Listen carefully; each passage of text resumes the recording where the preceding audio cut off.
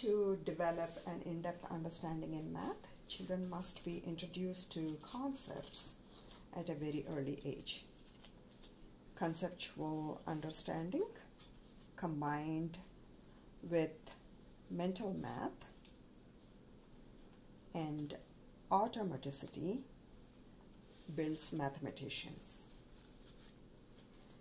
Conceptual math is gaining an in-depth understanding of facts and concepts as a whole rather than individual operations.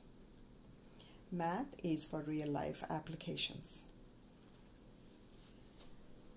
One of the examples of conceptual math is when students are asked to decompose 32 into tens and ones.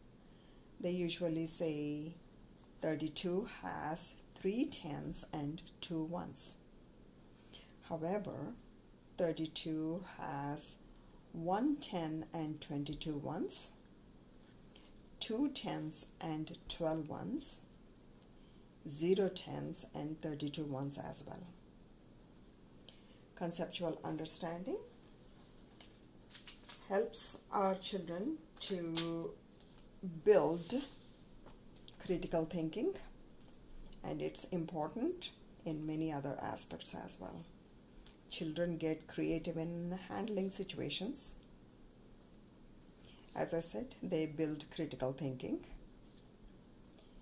They are capable of explaining their choices or reasoning.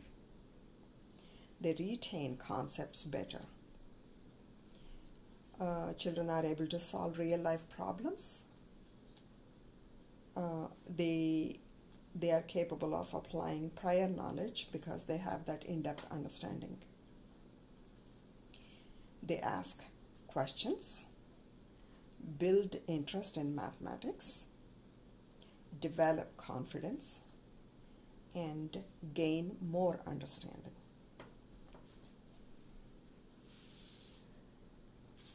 Mental math is finding solutions in the head without a paper and a pencil.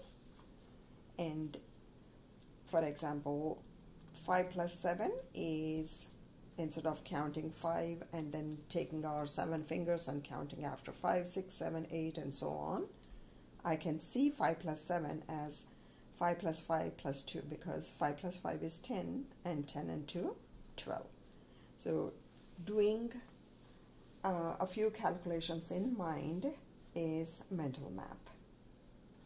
This is important because this builds speed, accuracy, and confidence in children.